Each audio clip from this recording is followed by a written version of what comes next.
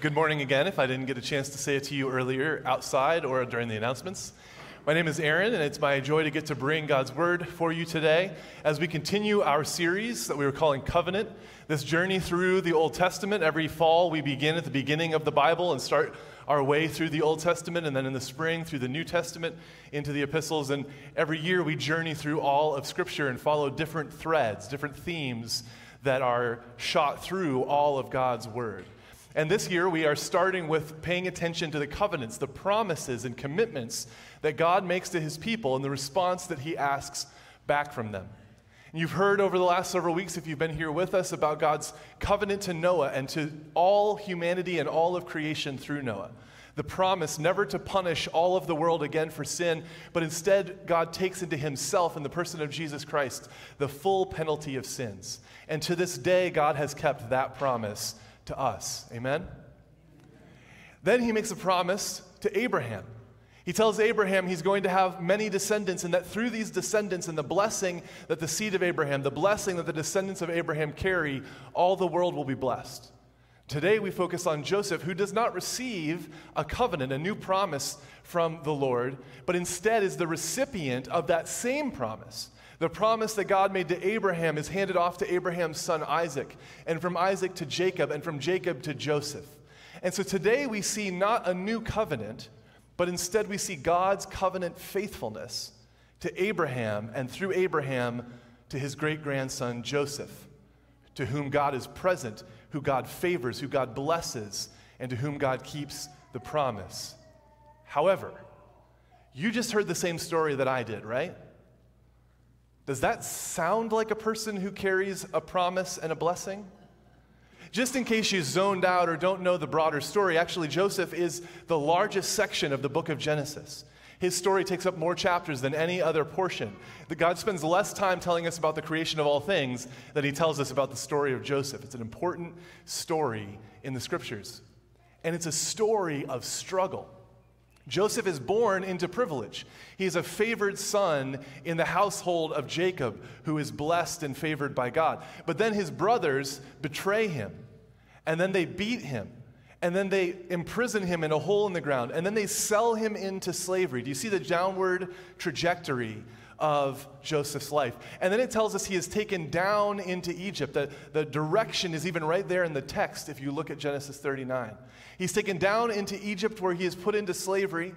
And then in slavery, he is assaulted by the wife of the man who has bought him. And then in addition to being assaulted by her, he's falsely accused, and he's put into prison. And then if you continue reading the story, after he spends some time in prison, he blesses the people that are around him, just like God promised he would. And one of those people leaves prison and goes to be a cupbearer in the court of Pharaoh. And now Joseph has a friend next to the king, but it tells us in the scriptures that this friend forgets Joseph. And he is left in prison for 2 years, forgotten and alone. He goes from favored to betrayed to beaten to imprisoned to sold to assaulted to falsely accused to imprisoned to forgotten. And yet he is blessed? Does this reckon with how you usually use the word blessing? How you would typically think of the favor of God? If I asked you, what do you see someone and think, wow, they're really blessed? How many of you would think, yeah, usually I would think that means they have a lot of material possessions? Anybody ever think about blessing in your own life or the life of someone else? Nobody in this room, really? You're all holier than me? How many of you might think about blessing coming in the form of physical health, longevity of life, this kind of thing? How about blessing in terms of family or love or relationships? Right, we have a tendency to use the word blessing, whether we see someone else's life and think, wow, they're really blessed, or someone asks us how we're doing, and we say, I've been so blessed, and let me tell you about what God's provided, or my family, or my health. Or we scroll through Instagram and see hashtag blessed, and usually it's like a person on vacation on the beach. It's usually a good thing, right? Not too many people would look at the totality of Joseph's life, the story of his perpetual downward trajectory, and say, look at that guy who went from favored to betrayed to beaten to imprisoned to sold into slavery to assaulted to falsely accused to imprisoned and then forgotten, hashtag blessed, right? So what gives? Does God break his covenant with Abraham by betraying Joseph and leaving Joseph alone in a prison? By letting all these bad things befall Joseph? Does blessing and favor actually mean, according to a biblical understanding of how God works, that we are only going to experience good, happy, positive things in this life? Well, the resounding answer of all of Scripture, and particularly Genesis 39, is no, absolutely not. And did you see in the text how it lays out? It almost is like an episode of the TV show The Office. Anybody an Office fan in here? You have permission to go watch a YouTube clip later if you need to. But oftentimes in the show The Office, there'll be something playing out that's very uncomfortable, awkward, comedic in some way, and it plays out like it's very normal, and then it'll cut to a shot of Jim, who's kind of the straight man in the show, just looking straight at the camera and going like, kind of a what sort of face, you know? That's sort of what happens in this story. Did you notice it? The beginning of Genesis 39, we're told that God is with Joseph in slavery. And you would assume that his being with Joseph and bringing him success in whatever he does would include not being assaulted and then falsely accused. And yet that's exactly what happens. We're told that God is with Joseph, favors Joseph, is blessing Joseph, and then Joseph has 3 terrible things in a row happen to him, ends in prison, and then the story tags on, and the Lord was with Joseph and gave him success in whatever he does. So there is something about how God works to bring favor and blessing. There's something about God's way of keeping the covenant that is surprising to us, that is different than the way we are used to thinking about blessing. And that's because the notion that if I'm good, God will love me and therefore give me good things. Or if I am going through a hard time, it must be that I have done something wrong to deserve this. Like Job in the Bible, his friends tell him just that. They come to him and they say, Job, you are suffering, your family has died, you're sick, you've lost everything. You probably messed up somewhere, and God's smacking you on the wrist, right? This seems to be the notion of favor and blessing that both Potiphar and the prison guard, who are pagans, are able to see. They see good things happen when Joseph is in charge. Joseph lives an upright, righteous life, and good things happen even as bad things happen to him. But they're able to see that, and they think to themselves, he must be in the favor of the gods because good things happen to this man. I want you to see how that normal notion, that goodness equals blessing, and that if I have good things, God must be happy with me, and if I'm struggling or hurting, God must be unhappy with me, is a lie and a pagan bit of theology. And yet it has permeated the church all too often. When my son was diagnosed with arthritis, I actually had someone who came and wanted to pray with me tell me if we would just believe hard enough, he would be healed. That his healing was already accomplished in Jesus Christ, and if we would just believe it, then we could receive it. And my son's ankle stayed broken. And so what that must have meant is there's something wrong with me, right? It discourages us to be told these lies that if I want to receive more financially, all I have to do is give a little bit to some TV preacher and I'm going to get tenfold back. If I want to receive healing or blessing, all I have to do is believe a little harder. If I was just sinning a little less, maybe that bad thing wouldn't have happened to me. This is pagan theology. It's a lie. It discourages us and it distorts our picture of the God of the Bible. The God of Joseph, of Jacob, of Isaac, of Abraham, of Jesus is a God who works differently than we would expect, who is with Joseph even in the midst of his suffering, who is working through a situation that to all other eyes looked like a curse and looked like failure, and who was faithful beyond the season of suffering in Joseph's life. Instead of having a pagan view of blessing and curse that just translates all good things must be blessings, must be the favor of God, and all bad things must be curses, must be my fault, must be that God doesn't love me, that God's angry with me. Instead, what we see is a picture of a God whose covenant faithfulness persists even when the circumstances, even when the battle with sin, even when sickness seems to be telling a different story than the covenant story that God is writing. Joseph, in his downward trajectory, continues to experience and to carry with him the covenant promise, the blessing and the favor of God. And so do you, friends. And so do I, through our faith in Jesus Christ, in seasons where we're struggling, where we're suffering, where we're sick, where we're dying. In seasons where nobody would look at our lives and say, wow, #blessed. God is with us in it. He is working through it, and he will be faithful beyond it. And that's what I want to point out to you today. That's what I want to encourage you with today. So the first thing I want you to write down in your journals or just try to remember and reflect on this week is just like with Joseph, in our lives, when we can't see what God is doing, when we're experiencing suffering and hurt, know this: that God is with us in it. I don't know what your it is, what your suffering, what your challenge, what your battle with sin, what your hardship and setback is. But know this, it is not a curse from God. It is not because you have not had enough faith. Sometimes our sin has natural consequences. It's not that we never bring some things upon ourselves. We certainly do. But that does not mean that every bad thing that happens is a result of God's absence of favor. If you have turned to Jesus Christ in faith, he has promised, he has committed himself to you, and he is with you in it. We're going to pretend to be a little Pentecostal this morning and turn to our neighbor and say that. Would you do that with me? Turn to somebody beside you or say it to yourself if you're more comfortable under your breath, just quiet if you need to. And say, look them in the eyes and say, God is with you in it. Ready? Go. That's pretty good, actually. I got to tell you. I have a tendency sometimes to think that the traditional service is going to be the least boisterous, but you guys just crushed Mill Run. So, well done. Yeah, well done. I had to really get on their case. I feel like you believed what you just said. Maybe some of you have lived through seasons where you can say, yeah, I know I was struggling. Nobody thought I was blessed, but God was with me in it. Well, I want to read to you a portion of Romans 8. See, these themes, these covenants, it's not just that in this one moment, this is what happens with Joseph, and I'm making up something out of this one chapter. All of Scripture testifies to this theology of who God is and how God works. And Paul says it really plainly in Romans 8. Hear these words. Who shall separate us from the love of Christ?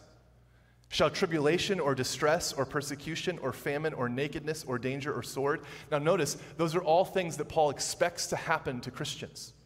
Right? It's not you're going to be so blessed that you're never going to experience tribulation, distress, persecution, famine, nakedness, or danger, or sword. He says, no, faithful Christians, you are going to encounter these things. But who will separate you from the love of Christ when you're in the midst of them? Paul is saying God is with you in it. He says, as it was written, for your sake we are being killed all day long. We are regarded as sheep to the slaughter. But no, in all these things we are more than conquerors through him who loved us. For I am sure that neither death nor life, nor angels nor rulers, nor things present nor things to come, nor powers, nor height nor depth, or anything else in all of creation will be able to separate us from the love of God in Christ Jesus our Lord. That has been the testimony of the Christian church throughout countless centuries of persecution and suffering on behalf of the gospel. That was the testimony of Joseph, who every step of his downward journey into suffering, punishment, and what looked to all the pagan world as cursedness, God was with him every step of the way. Last week after I shared this sermon, someone came up to me after the service and wanted to share their testimony of God being with them in a season like this. They were in the midst of a surgery and then a post-surgery recovery where their pain level got to like an 11 on the 10 scale. And it turned out that out loud in the room, physically, they were actually screaming for hours in pain until the pain got managed. But he testified to me that in his mind and in his spirit and his heart, he had experienced it as Christ being very present to him, holding him and comforting him. So while out externally he was screaming, his recollection, his memory of that moment is not 4 hours of suffering, but is God's comfort and closeness. And then when he said he told people about this, that God showed up in the hospital room in a way that he hadn't experienced before, everyone's assumption, everyone jumps to, oh, and then you stopped hurting? And he was able to say, no. Apparently the pain continued. My wife told me I was screaming for hours, but God was with me in it. Do you see this? Have you experienced this? Our suffering is different. Our battle with sin is different. Our sickness is different because we know that our God has promised that nothing will separate us from the love of Christ that is ours when we turn to faith and enter the waters of baptism and receive all that Jesus has for us. We will travel through seasons like this. We absolutely will. Many of you might be right now, or people you love are. These times come. But Paul tells us, Joseph shows us, all of Scripture testifies that God is with us in it. But he's not just with us in it, like a passive observer watching us suffer and comforting us emotionally while we struggle in this life. He's also working through it. So turn to the person beside you and tell them, God is working through it. Good job. Good job. God is working through it. Now, did you notice in Joseph's story, people made independent choices? At no point in the text does it tell us God caused these things to happen. In fact, in Genesis 50:20, Joseph will give us a bit of theology for making sense of suffering that I go back to all the time when I'm talking to people who are dealing with challenging seasons. Joseph has an opportunity to reconnect with his brothers who betrayed him, beat him, imprisoned him, and sold him, and then sent him on that trajectory downward into suffering. And he comes before those brothers, and now he has power. It turns out at the end of the story, Joseph is discovered in prison to have the gift of interpreting dreams. And so the Pharaoh needs a dream interpreted, and Joseph gives a good interpretation, and Joseph ends up at the right hand of Pharaoh. He's the third most powerful person in the empire. And his brothers in Israel come to him because in a time of famine, Joseph has stored away food, and through Joseph and his wisdom, Egypt is blessed and Israel is blessed, and God does his work in this season, in this time and period in history. But Joseph has an opportunity now when his brothers come to receive food to do everything back to them that they did to him, to punish them, to shame them. But what he says to them in Genesis chapter 50, verse 20 is beautiful. He says this: what you intended for evil, God used for good. Now notice that both of those verbs really matter. The person that sinned against Joseph, his brothers, they really intended it for evil. God didn't trick them. God didn't puppet them into doing evil. They really meant evil, and Joseph really suffered. It doesn't take away the suffering like sometimes we say, oh, God's got a plan, so stop crying, you know? No, keep crying. Know that God is with you, brokenhearted about the suffering, but that suffering will not be wasted in the hands of your sovereign God. That God will take the evil and wickedness that you bring upon yourself, that others put upon you, the brokenness that is just in our sin-sick world, and God will use it for good. Did you see what Joseph did in Potiphar's house and then in prison? He kept getting put in charge of the household. Did you notice that? And then God will bring Joseph into the season of being at the right hand of Pharaoh. And what will Joseph's job be? To oversee the household of Egypt. God prepared him in Potiphar's house with a little bit, and then in prison with a little bit more, and then puts him at the right hand of Pharaoh for a season of famine to provide for the people of God, to keep the promise that God made to Abraham, to bless Joseph, and through Joseph, to bless the nations. God was preparing him, training him, building him up, even in the midst of his experience of suffering. And it tells us in chapter 39, a very important detail in the text, that when he was thrown into prison, Joseph wasn't just put into any prison. He was put into the prison where the king's prisoners were kept.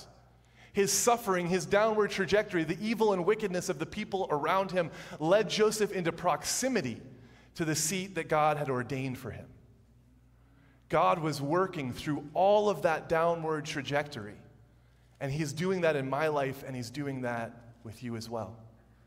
It tells us in Hebrews that God uses our suffering as discipline, as training, as cultivating our souls, our character, our virtue, and our hearts for Christian life in this world and for eternity in heaven. God is working through it, and he's with us in it. Real evil, real sin breaks the heart of God, and yet he will not let anything go to waste. He is working through it. And then finally, he is faithful beyond it. He's faithful beyond the season of suffering. It would actually be bad news if what we found in Scripture was that God just never intended to actually bring good when he says that you're blessed. If you're being blessed, you're being favored, you're carrying the covenant promises of God, simply meant that God was with you in your suffering and using your suffering, but there was no actual solution to sin, sickness, death, and evil. If there was no way that it was actually done away with once and for all in your life and in the world, this would not truly be good news. But just like in Joseph's story, God is faithful beyond it, beyond the season of suffering. There is this downward trajectory in Joseph's life, and then there's a turning point. And God is faithful beyond the suffering and brings Joseph into a season where God is blessing him and blessing others through him in ways that we can recognize as blessing, even while he was blessed all the way down as well. Does that make sense? You tracking that? God is faithful beyond that season of suffering to bring about what God has promised. And that is true for us as well. Even if our story, our journey with sickness and suffering, and it will, ends in death. We Christians look at the grave and say, the grave is not the end of the story. God is faithful beyond it. And so there are times, like my friend who shared that testimony with me about the hospital last week, where he got to look on the backside of it still in this life and go, you know what? God was with me in it. He was working through it, and he's been faithful beyond it. Now I'm getting healthier. He is working in my life, and I'm using that testimony to tell others about the goodness of God. He gets to see it in this life. Does that make sense? And then there are other times where we don't get to see it in this life, but the church rallies around at a funeral and says and declares over people who have gone into the grave does not win. Oh, death, where is your sting? God is faithful beyond it. We look forward to a day promised in Revelation 21 with no more sickness, no more crying, no more death, no more tears, no more pain, because God will comfort us and put an end to evil once and for all. God's covenant promise to us is a funny thing to the world. We will not always look blessed to outside eyes. But in the midst of our sickness, our struggles, our suffering, our battles with sin, God is with us in it. He is working through it, and he'll be faithful beyond it. Praise be to God. Amen? I'm so thankful for our God who keeps this covenant, who extends Abraham's covenant through the gift of faith in Jesus Christ to all those who call upon the name of Jesus. For all of us who battle and struggle, that promise stays true. God is with you in it today. He's working through it today. He'll be faithful beyond it in this life or the life to come. So we're going to take just a moment to have Alan's going to play a little bit of instrumental music for us and just give us some time of reflection and prayer. If you've got something that weighs heavy on your heart, whether it's your own story, your own struggle, or the struggle of someone you dearly love, I want you to just have some time to bring that to the Lord and ask God through the work of the Holy Spirit to give you the faith to see and to believe that he is with you in it. Maybe to start to understand how he might be working through it, and the hope to know that he is faithful beyond it. As Alan plays, just take a moment to reflect. You can write, you can pray, and then we'll pray together at the end.